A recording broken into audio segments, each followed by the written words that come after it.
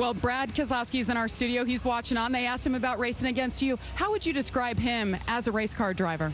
Oh, he's aggressive, you know, and a lot of us have been. And I've been accused of it, of course, through the times of racing and growing up. But I didn't wreck everybody every single week. So, I mean, that's a problem that I've seen with him. And, you know, whether it's a veteran driver like Jeff Gordon or Mark Martin or Tony Stewart that can maybe sit down with him and have a discussion. I've had that discussion with Stewart.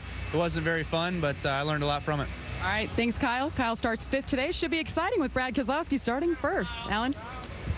Double-duty drivers running both today and tomorrow. Kyle's among them. Brad is among them. You see the couple handfuls there that are going to run in the 427-miler tomorrow on Sunday, as well as the 300 miles today. So we got about 100 different directions we can go with today's pole sitter, Brad Keselowski, who's sitting here. I feel a big target. Let me take these way out, okay? No, but you shouldn't.